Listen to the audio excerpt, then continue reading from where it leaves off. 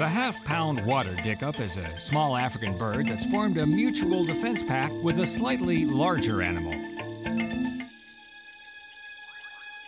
The ferocious half-ton Nile crocodile.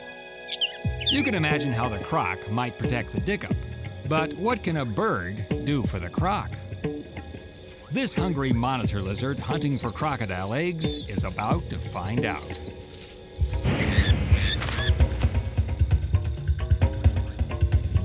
The monitor lizard knows it's near what it wants, but a water dikkop couple is having none of it. These tiny bodies seem to hold more than their share of nasty attitude.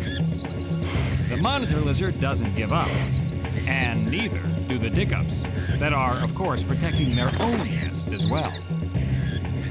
Finally, the mother croc is roused by this ruckus and scares off the lizard with her growl.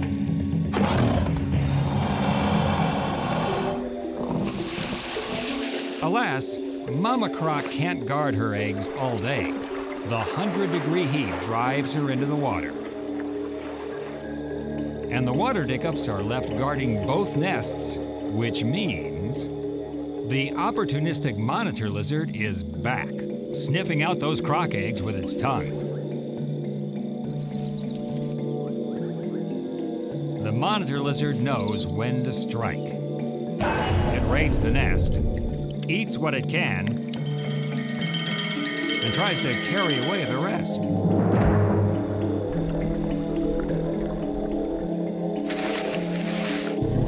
The croc realizes what's going on in her own backyard, but it's too late.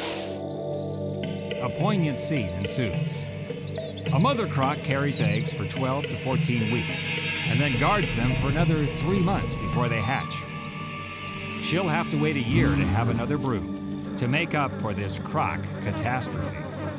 And when that happens, successful or not, the water dikkop will once again be her first line of defense.